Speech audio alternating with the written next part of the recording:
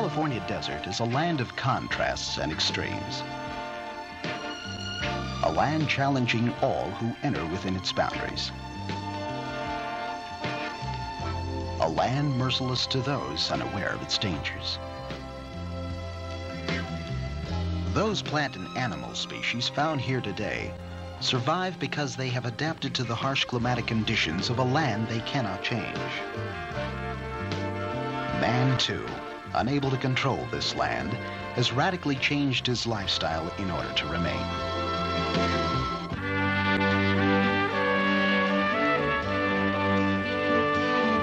Within the boundaries of Joshua Tree National Monument lies a rock-rimmed canyon where peoples from different cultures have struggled to exist for centuries.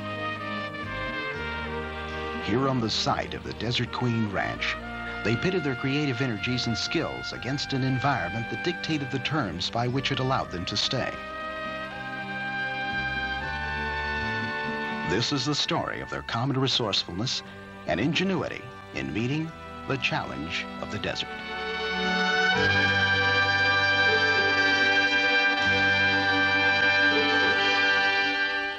Some of the ancestors of the more recent Serrano, Shimwabi, and Cahuilla Indians wandered into this desert area about 900 years ago. Their lives revolved around the wealth that the natural environment could offer. Each spring, small groups moved through the mountain valleys, hunting and gathering food, until cold weather prompted their departure in early winter. Canyon walls echoed with activity, for here some of their daily needs were provided by the land. Mesquite beans, acorns, piñon nuts, and other edible plants were dried and ground into meal with grinding stones. Other plants provided fibers for baskets, wood for weapons, and fuel for cooking fires. Pools of water along the wash quenched their thirst and attracted the animals they hunted. Its underlying clays provided material to make pottery. The canyon's many rock shelters gave shade from the hot summer sun and protection from wind and rain. The last of these early peoples departed long ago, leaving behind their rock carvings and paintings to baffle even the skilled archaeologist of today. Graceful pottery and stone tools are also silent reminders of how bountiful the desert could be to those who understand its riches.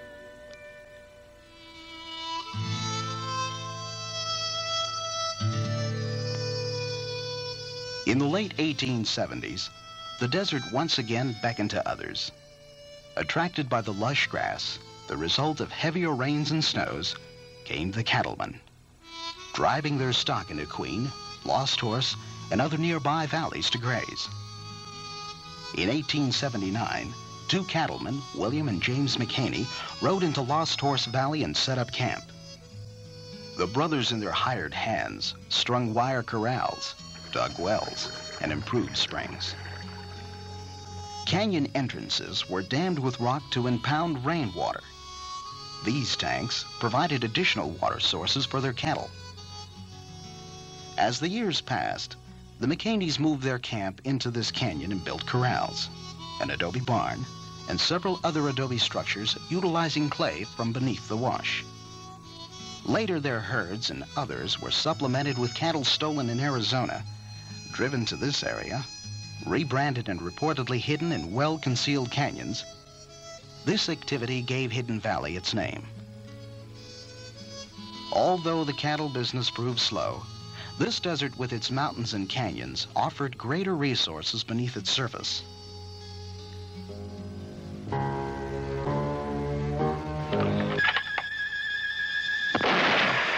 1894, gunfire exploded the desert silence. A prospector lay dead. And within a year, the McHaney brothers gained possession of the Desert Queen mine. They brought a stamp mill from Los Angeles and set it up on the banks of the wash near their camp. Rich gold-bearing ore was shipped 6 miles by wagon across Queen Valley to the mill site for crushing. Sudden wealth produced wild spending and indebtedness for the McHaneys and caused them to lose the mine and eventually the mill. Like others, they were to learn that the desert has its price for those seeking quick riches at the land's expense. About 1909, a man came to this area who was to spend the next 60 years of his life trying to meet the tremendous challenge of survival presented by the desert. He would be molded by the environment that he sought to tame. Man and nature were to become a close union, one of giving and taking. This man was William F. Keys, and the desert would become his home. Working as a watchman and assayer at the Desert Queen mine, he was to acquire possession of it in payment for back wages owed him when its owner died. He homesteaded the canyon and brought Frances May Lawton from Los Angeles as his bride. For them, gold and water would form the basis for a unique lifestyle in an environment that would defeat many others. Together, using ingenuity, patience, and hard work, William and Frances Keys would build a life for themselves, raise a family, and cope with the harsh realities of the desert. They recognized the value of water as a life's blood of survival in an arid land. The existing wells in a small lake left by the McHaneys proved inadequate for the needs of the growing Keys family. Through the years, additional wells were dug. Windmills, pumps, and an irrigation system were installed. Willis Keys, one of the 4 living children of William and Frances, grew up at the ranch. On a return visit with his wife, Gwen, he recounted some of his childhood experiences. This is the old Fairbanks Morris Model Z that we used to pump water with. The pump was out here by the well, and the long belt ran from the engine to the pump. And the old engine, you had to start it by hand. Take it and swing the flywheel and start it up. You had so water cooled, and this pot held the water. Mm-hmm. Notice the how the sun has turned the glass of the oiler there. Yeah. Turned it purple. Pretty. As wells were dug, some of the clay was used to repair the adobe barn and to begin raising the walls of an adobe house, which was never finished. Later, the Keys family built a hopper to store clay for future use. But the desert is fickle. It can readily destroy that which it has provided. When a storm washed out the earthen dam, its waters poured through the gap, destroying the family's well-stocked root cellars.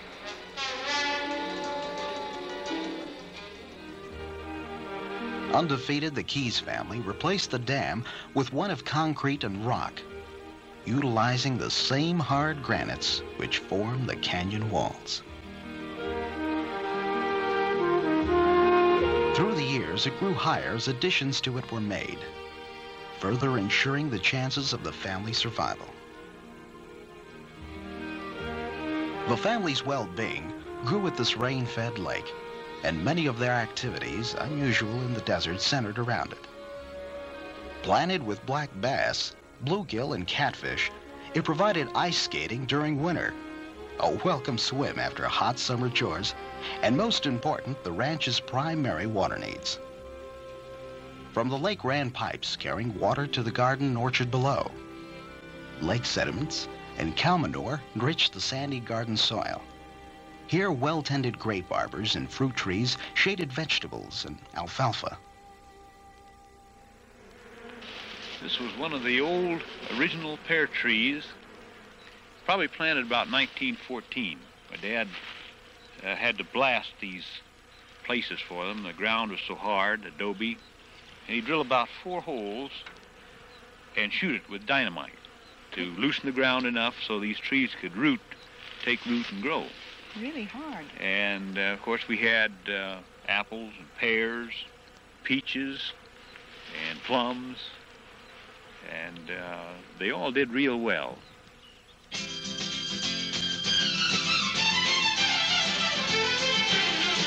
Willis and his family were almost totally self-sufficient and took pride in their independence. 3 to 4 months sometimes elapsed between the long and rough trips to Banning or Indio. There, the family purchased quantities of sugar, coffee, salt, potatoes, and oranges, things that could not be grown at the ranch, and stored them away for future use. The family butchered their own cattle and chickens. Small caves in the surrounding rock walls provided cool places where the beef was hung from wires to dry. Later, it was canned along with fruits and vegetables from the garden. Sometimes these canning operations took a week when the family prepared several hundred jars, a winter's supply. It was quite a chore to can. It had to be prepared first, cut and so forth. And then it had to be boiled for 4 hours in order to can it in the fruit jars.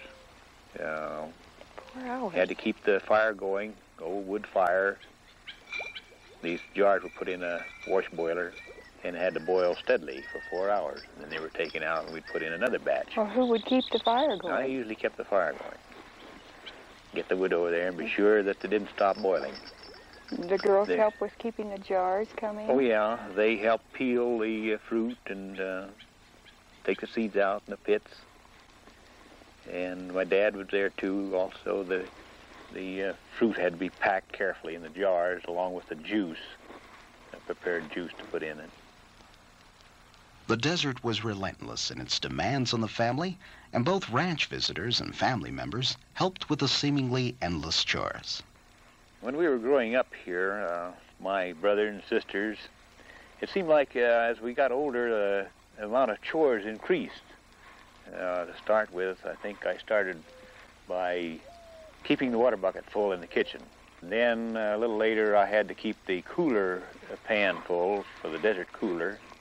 And of course, we had several goats, milk goats, and they had to be milked every day along with the 2 cows, usually 2, sometimes 1.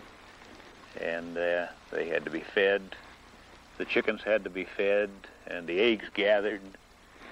And always seemed to be a chore to do, and that had to be done first. Mr. Keys took care of the heavier work. When he wasn't away working on one of his mining claims or mills, he was busy at the ranch cutting firewood or making repairs. A man of many trades and skills, he quarried, shaped, and fitted stones into place to build dams and retaining walls.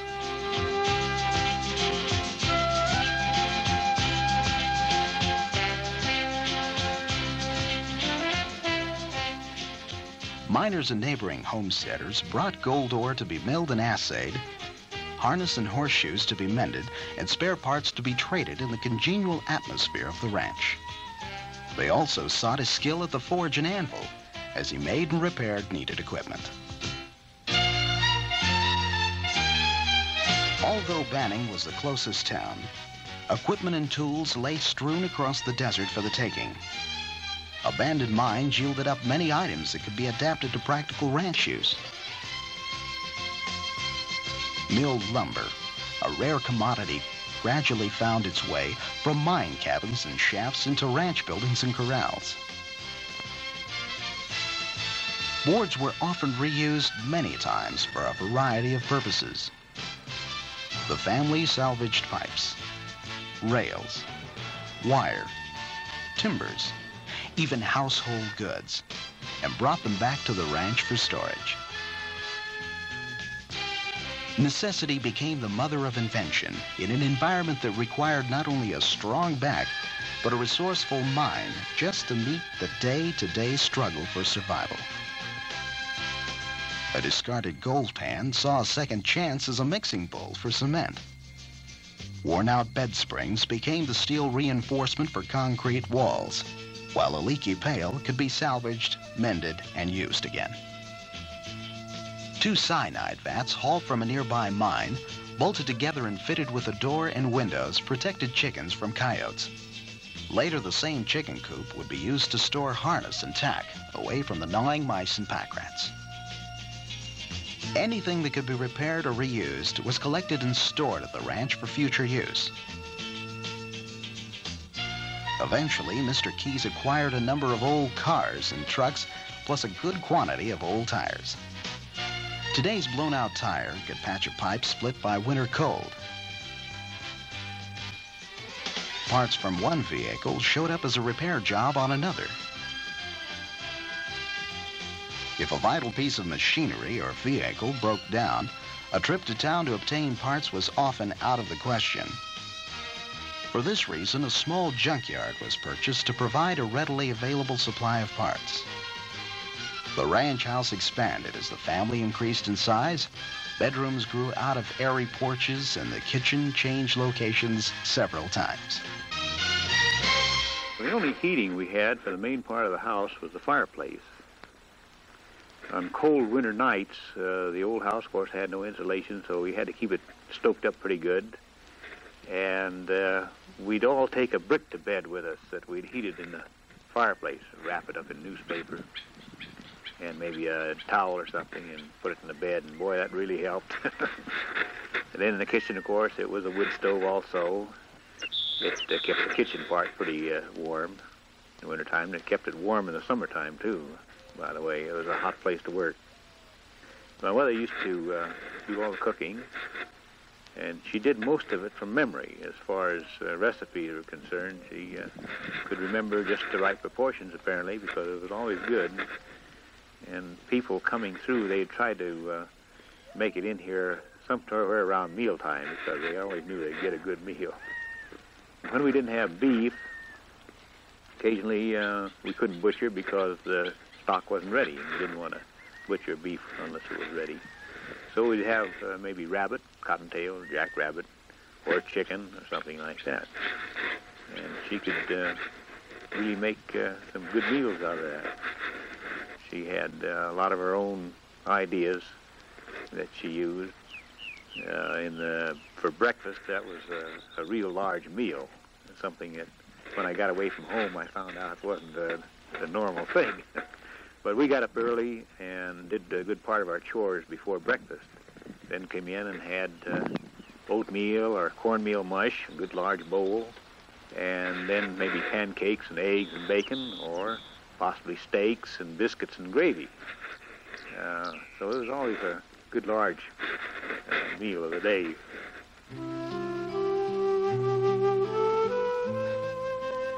Like most other chores, wash day united an already closely knit family. Oh, and wash day, yes. Usually about every 2 weeks we'd have a wash day, and it took most of the day to do it. We had this old washing machine that was gasoline engine driven. It usually took a couple of hours in the morning to get things all started. You had to build a fire under the wash tub to heat the water and get the gasoline engine going, fill the tubs and the washing machine with the warm hot water, and start in. And we'd all get out and help with that. A couple of them at the washing machine, putting the stuff in, taking it out, running it through the wringers, and then take it out and hang it up on the line to dry. So it was about a full day's chore to do the collection of 2 weeks wash. A little bit different than we do nowadays. Somewhat, yeah. From an early age, Willis, his brother, and 3 sisters learned from their parents to be aware of desert dangers. Rattlesnakes were frequently encountered, but no one was ever bitten. Since the nearest doctor lived more than 50 miles away, even a minor accident could become a major catastrophe. All but serious illnesses were treated at the ranch by Francis Keys, who consulted a set of medical encyclopedias to supplement many home remedies.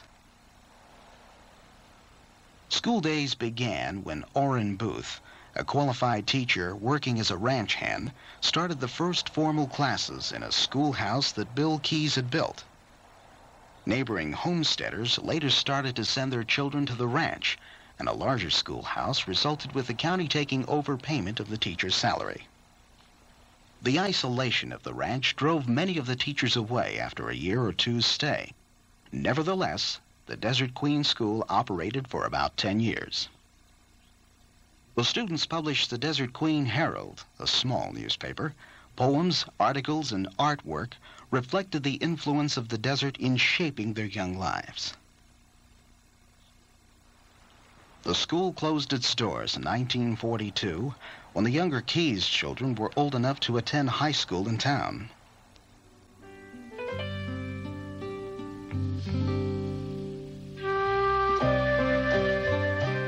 last 20 years at the Desert Queen Ranch were quiet ones for Mr. and Mrs. Keys. Rock piles no longer reverberated to the shouts of children who had left to establish their own lives. The mines had shut down and gold ore no longer poured through the Keys stamp mills.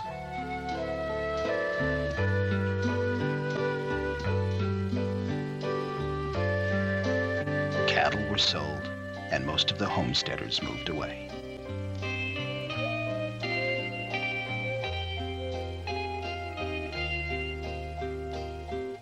In the late 1960s, the ranch property and the Desert Queen mine were sold to become part of the Joshua Tree National Monument. Bill Keys continued to live at the ranch, caring for it until his death in 1969 at the age of 89. He was buried beside his wife in the family cemetery at his beloved Desert Queen Ranch to become part of the canyon he loved and labored for during his 60 years of residence. His tombstone, like the rest of those there, had been cut by his own hands from the native stone of the area. The ranch lies silent now, except when coyotes howl from rock ledges above. Gamble's quails strut where chickens once flocked and shared their dominion with others. Restless winds blow through wall chinks and rattle sheets of tin on rooftops. Buildings lean at drunken angles, while neglected machinery rusts with the change of seasons. Pack rats, stockpiling food and nesting materials in old cars and in buildings, prove that the homesteading spirit is still very much alive. The desert in which William Keys made significant victories has already begun to reclaim its canyon.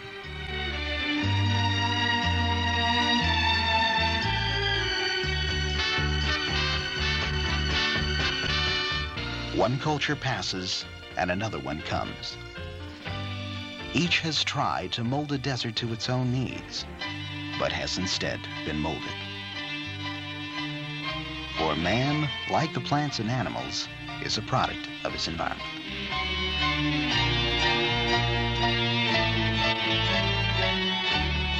Today, the desert beckons to man once again.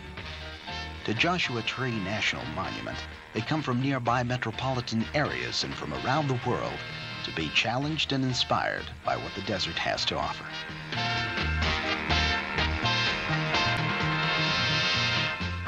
While these personal challenges are not as difficult as the ones encountered by those who first settled here, they are no less important.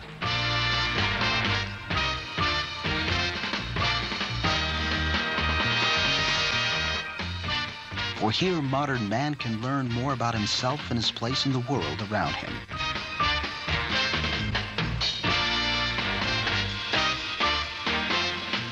The lessons learned from the Desert Queen Ranch can stimulate him in the search.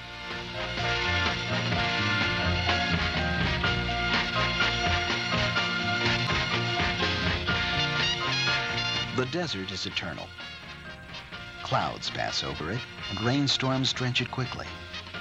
Yet the desert survives to lie beneath the hot, empty sky.